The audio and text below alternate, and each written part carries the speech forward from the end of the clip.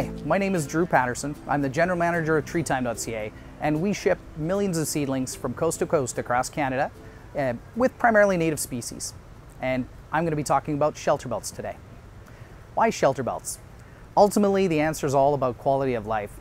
Whether you are in a very windy spot, or you're in a spot that doesn't get a lot of water, or you're in a spot that some of your plants are having trouble surviving, Shelterbelts are the answer. They can solve a lot of those problems.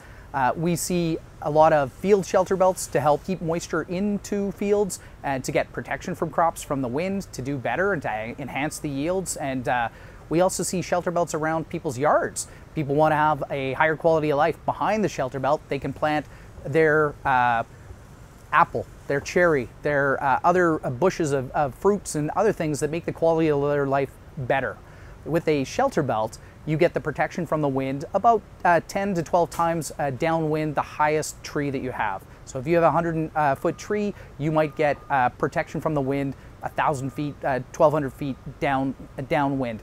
Shelterbelts have changed a lot. When the first Prairie Farm Rehabilitation Administration program came out and started giving away trees on the prairies for Shelterbelts, it was to preserve soil and to improve farming during the Dust Bowl of that period of time, to stop the soil from eroding and blowing away. So the reason that those were planted, it was often like a 2-row Shelterbelt, might have been a spruce, all spruce, might have been quite simple in terms of its needs and in what it hoped to achieve, and might have been largely monocropped because of simplicity. But we've got a lot more growing technology available today. We have logistics that allow us to ship and get seeds from different areas, and we've tried a lot of different types of things that are possible. So now what we're seeing is there are less large field Shelterbelts like the grandfathers used to have, because, well, there's 100-foot wide combines and Shelterbelts can sometimes get in the way. Although we still think that they're a worthwhile investment during times of drought or more natural type approaches to growing. However, the biggest growth that we see in Shelterbelts is all with the smaller acreage owner around a major center. And that means that people want more fruits and berries. They want more diversity. They don't have the space to have a 100-foot line of trees, and they might also want not straight lines. They might want a weave and a curve and an S, and they might have a bit of a hill on their property that they want to take into effect, or a bit of a wetland that they want to take into account with the design of their Shelterbelt. So that kind of flexibility and the increased diversity is definitely at odds with where Shelterbelts started, out of a lot of simplicity and for the soil erosion needs. The first step in starting a Shelterbelt is always to know your land. We actually encourage our customers to go onto Google Maps, print out a map of their space, find their orientation, know which direction the wind is coming from. Although on the majority of the prairies, the wind is predominantly coming from the north and west, there are many areas where, for whatever reason, the wind tends to dominate from the west, or from the southwest, or from the north. So, and occasionally, if you're in the Pincher Creek or foothills areas, sometimes it comes from straight above, and that's challenging. So we suggest that people get the lay of their land and that they start mapping it out, because you're going to need to incorporate the spacing for multiple rows of trees to get the maximum benefit from your Shelterbelt. Spacing is key, and that will help you with your selection and also knowing your land. That's the biggest unknown equation. A lot of people call us and they don't really know their land, and they're like, I don't know how much moisture I have. I don't know about that wet spot. Nothing's growing over there and never has, not even weeds. There must be something wrong over there. So they get to look a little closer and they're like, yeah, I'm gonna have some challenges there. How do you suggest that we do it? So beginning planning is, there's so much of the success of a good Shelterbelt. We suggest you plan. The prevailing direction of the wind and the land, those are all important, but additionally, you want to think about the amount of moisture and rainfall that you get on the property, the types of soils you have, and if they're prepared for the planting, and also how you might water the plants for establishment, or even make sure that you're mulching the plants to get better establishment. And you also want to think about the proximity to your property line. In some places, you can't plant right up to the property line. The county's going to come, or the RM's going to come and talk to you. and that avoid the problems in advance. Additionally, if you have some interaction with your neighbors, it's a good idea to be proactive and talk to them about your plans up front. Nothing's worse than planting a couple of rows of something and realizing they intend to spray Roundup or something on a regular basis, and that might impact what you're trying to do. So with a little bit extra space, you can end up having a good conversation with your neighbor and good feelings and a successful project. So once you got those basic building blocks of a shelter belt on your plan in place, you want to start thinking about your other needs. Some people actually plant a shelter belt and plan for some small amounts of firewood to be produced or small amounts of branches to be used for mulches around their property. Some of them want the first row, they want fruits and berries and they want them for the wildlife. Sometimes people are birders and they want to have more grouse on their property. And with the right mix of trees and shrubs, you can get those things to occur. Also, lilacs. You know, it's very standard to plant a row of Velosa lilac in your front row, but you could just as easily alternate common purple lilac and Velosa lilac, and guess what? Velosa lilac is also known as the late lilac, with flowering about 10 days after the common purple lilac. So if you alternate them 1, 2, 1, 2, you will, it looks like it's in bloom for almost 2 or 3 weeks. And it can be very attractive, a lot nicer scent, etc. And that increases your quality of life, which ultimately, if the shelter belt's just utilitarian for you and it's just serving that one function, great. But often it serves multiple functions. Try to think them through and you can get a lot more out of your shelter belt. A lot of people will use a shelter belt in an area that has a bit of a riparian zone. And it's important to make sure that you're planting riparian zone appropriate species in those areas. And then once you're further away from the water, then you can start more of a taller shelter belt. The other thing to keep in mind is shelter belts, especially when they're young, do not mix well with livestock. On the other hand, shelter belts can also be used to protect your livestock and help them have some grazing available to them if you design it appropriately. So the extra protection from the wind, we all know the cows put their butt into the heavy winds when they come and winter storms, etc. Well, guess what? If you have a shelter belt, guess where the cows go and they don't have to put their butt into the wind. So there are a lot of reasons to think about the needs of your shelter belt up front. I tell people that a shelter belt is really designed and was created to mimic Mother Nature. The first row of the shelter belt, the one that's on the outlining edge towards the north and the west where the prevailing winds are, you typically want to have a first row of a fast-growing shrub. And that would be typically a carigana, a lilac, a common purple lilac or a Velosa lilac, or it might even be, if you're in a wetter area, red osier dogwood. Silver buffalo berry is a very strong choice and it attracts wildlife and small woodland creatures will go seek protection under there. Sea buckthorn you might plant in that row. You can also plant Saskatoon berries and Siberian crabapple on those areas. You do have to think, however, about what kind of wildlife are you attracting? Is it one that you want to attract? Do you have bears in your area? Maybe you don't want to attract that because your home is just on the other side of it. So keep those things in mind. The second row is kind of, on the prairies, you're never going to see a large conifer growing singly on its own. And if you do, it gets pushed over by wind pretty quickly. Trees kind of create a buddy system. And that first row is the shrub row that we just talked about. The second row is a fast-growing poplar, willow, or maple, and occasionally a bur oak or a green ash. And they work buddy system to slow down the wind and push it up. And the first row of shrubs actually allows you to collect more moisture from the snow and allow the second row to get established. So they each work together and they are intermingled and you're working with Mother Nature instead of against her. So the first row is the shrub row. The second row would be fast-growing hybrid poplar, different types of willows. We have a lot of willows that are well suited to it with laurel leaf willow, acute leaf willow, golden willow, silver leaf willow. We also have a lot of people will try other different varieties in there. Fast-growing maples like a Manitoba maple. We've seen people try to plant different types of maples. We've even seen people put amber maple in the first row because they wanted the gorgeous red fall color that an amber maple gets. Additionally, on the second row, we sometimes get a lot of green ash or bur oak, which are you're capable of growing. They are a little bit slower growing than some of the others, so you have to be patient.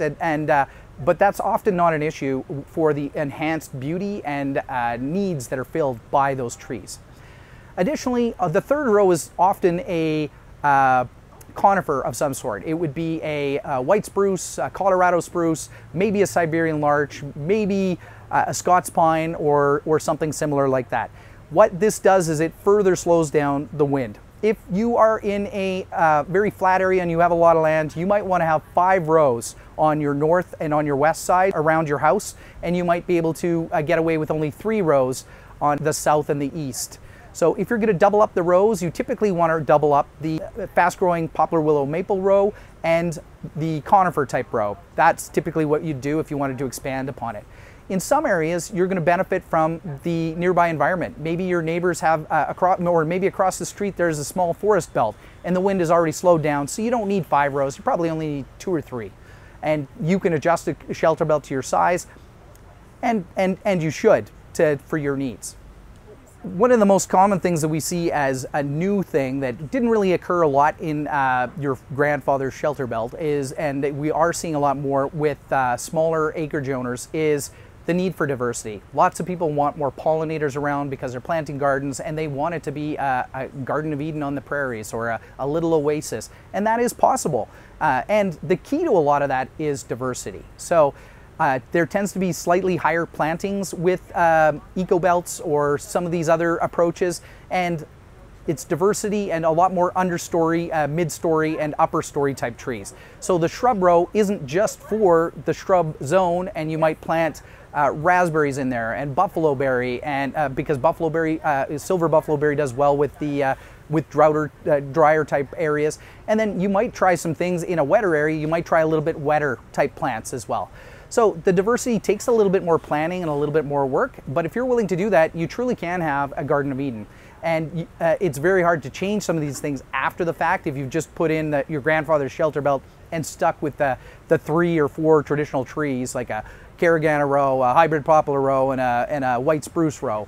That is very, vanilla, plain type, standard shelter belt type thing. And we see people want a lot more choice. They want to express themselves more. They will try growing things that are on the edge of zone hardiness just in the final rows of their shelter belt or even within their shelter belt to experiment. Why? Because on the prairies, we're all about innovation and trying new things. And part of that journey of discovery and adventure on the land can be brought back. You can be excited to go for a walk with your dog on the shelter belt and check it out and see how your northern red oak is actually surviving on the prairies when you weren't sure it would. So when we're talking about some of these extra biodiversity type aspects of a shelter belt, you want to think a lot about when is the nectar and the pollen available from each of the species I'm planting. You know, if you're monocropping and you're planting all like wheat or canola or corn or something like that, those bees and other pollinators will do really strongly when they're blooming and have pollen available, but when they don't, they'll fall back typically to your shelter belt.